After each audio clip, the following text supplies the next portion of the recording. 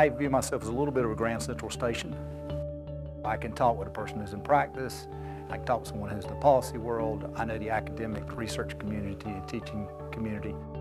I talk with someone almost every day that is doing work in some field that I'm studying in. It's the only way I can stay abreast of what's going on. Taxes may appear to be boring. I don't think I've ever had any students say my class was boring. I would be extremely disappointed if I didn't learn something from every class.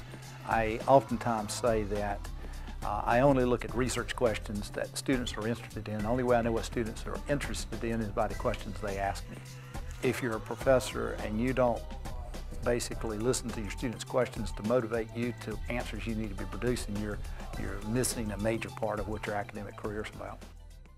I spent much of this spring traveling, presenting a paper.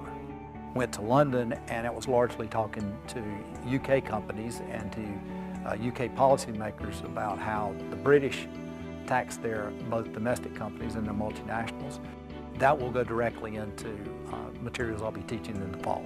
Basically, my class in many ways is a restatement of research I work on.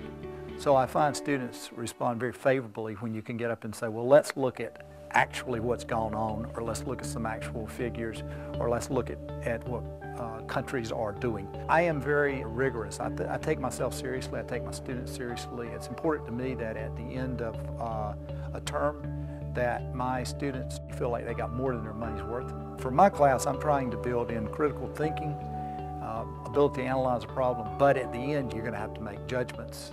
That's what leaders do.